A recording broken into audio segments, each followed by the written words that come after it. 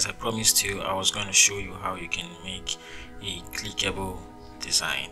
And if you want to see how this works, you can check my last video about that. I will still show you at the end how it works, so please stick around and you will love this.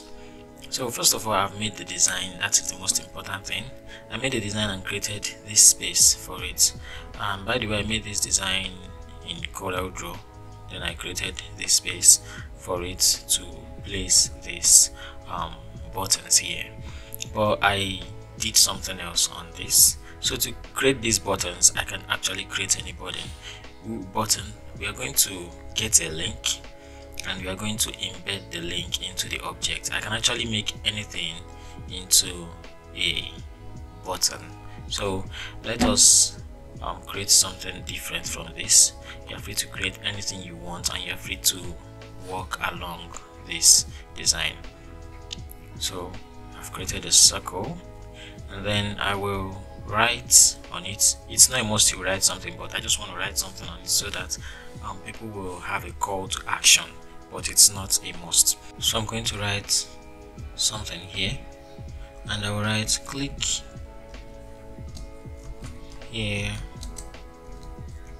to visit my Instagram.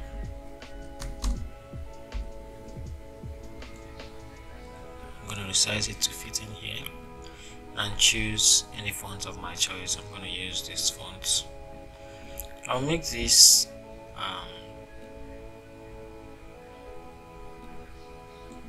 this color, and then that's pretty much it for creating the button. You can actually create or put more effects on it, but this is just all you need to start. And then I will group this, Ctrl G. Then we have a particular tab in CorelDRAW that we are going to open. It's not open on default here, so I will right click and go to internet. So this is where the magic happens. And then I will either choose a bookmark or a link. In this case, I'm going to use a link. So I will put my Instagram link here, which is https this / right, www.instagram.com/U-Graffix designs, and that is it. So http://U-Graffix designs, and then I click on enter, and then here I can choose to make it self-top blank. Here doesn't really matter. You have actually activated this button to be a link. So whatever thing you are doing here, it doesn't really matter. So I'll leave it at none. And then Alt, you can put an alternative comment to help describe what you want. You can set the bounds if you want it to have some bounds around it when it's hovered over or something like that. You can set it, but I don't usually like that, so I will keep it at default where it is. And this is the bounds view. You can keep it this way or that way. I'll keep it at default this way so that you don't have to click on this area to activate the link. You only have to click inside the circle, alright? Because if I make it this way, that means even this area can be clicked to activate the link. I don't know why they had that as an option, but I don't think I will ever use it, so I will hide this again so that it doesn't show.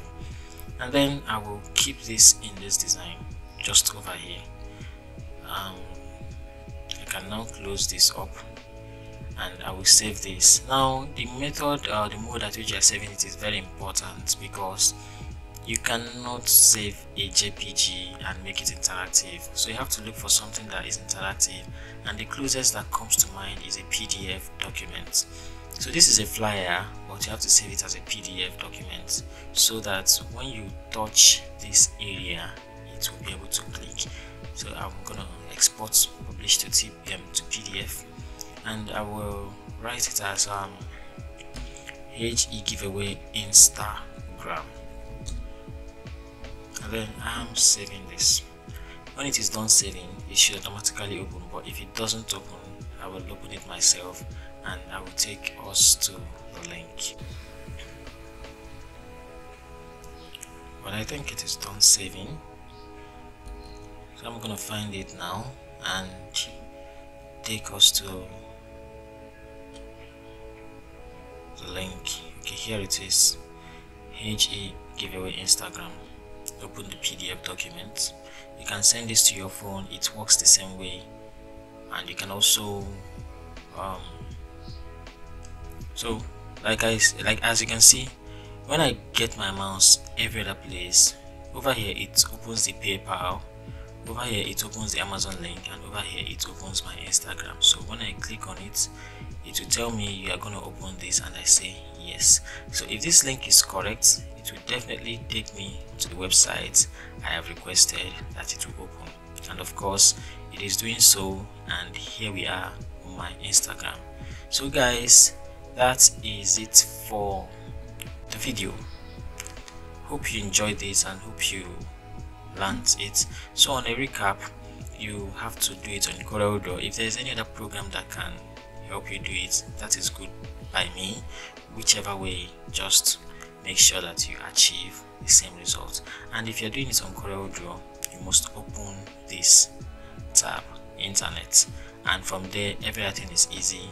It will be a link, you put in the link and you make sure you hide the bounds, and that is that. Goodbye guys, and if you enjoyed this video and want more, please like the video and subscribe. Feel free to share it among your friends, and feel free to use this trick, and I will see you in the next one. Bye.